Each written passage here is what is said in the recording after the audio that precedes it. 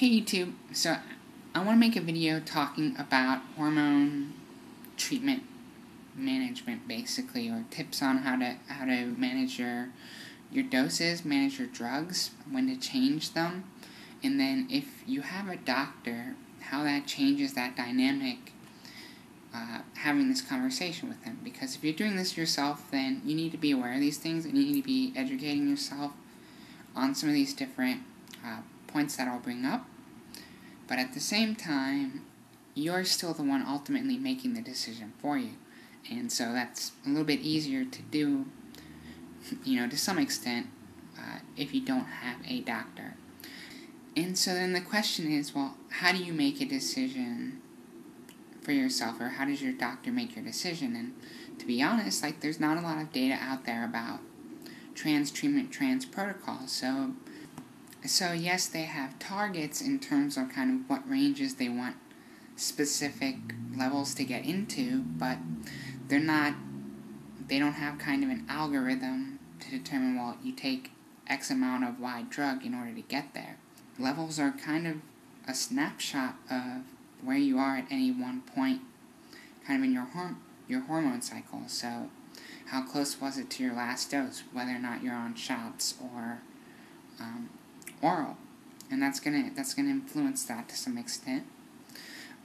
If you're looking at things like overall timing, yes, you want to give your body enough time to adjust so that you can get an accurate level snapshot, but at the same time, how much time is too much, where you're saying if you're going to try a certain number of doses, you kind of want to get to your final state sooner rather than later, rather than spend several years experimenting, but then at the other, you have to give it some time.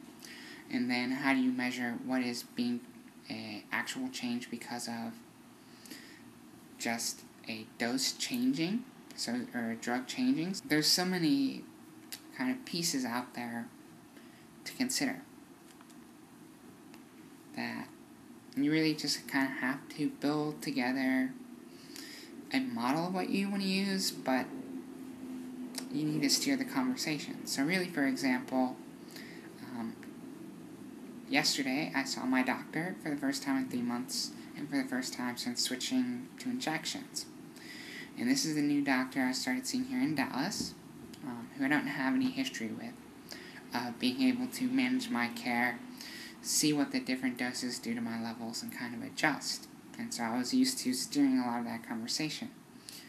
And so walking into the room, I basically told her that I didn't think that the injections were working out for me.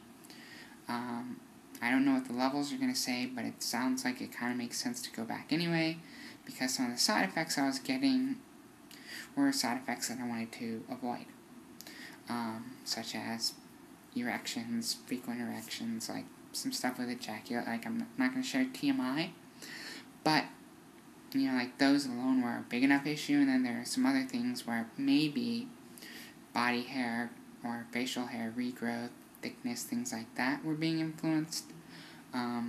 It's really hard to say because I don't know how much of any effects I've been experiencing are a result of weather changes, diet changes, exercise changes, because I've lost 10 pounds over the last 6 weeks too, and so maybe 2 months. But anyway, the point is that it's really hard to say, okay, well, what is changing because of what?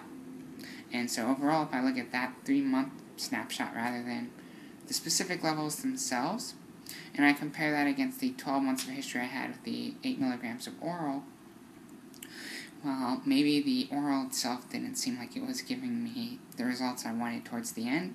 Maybe there were other factors at play then that stopped it, or maybe now that I'm in better shape, it'll work better. Maybe just the shock of switching every 3 months after you hit a certain point in your hormone treatment timeline, maybe that helps. So, there's a lot to experiment with, and it's just kind of prioritizing. And I think in the beginning, it's definitely about getting some of that physical development and, that kind of corresponding emotional change that you want.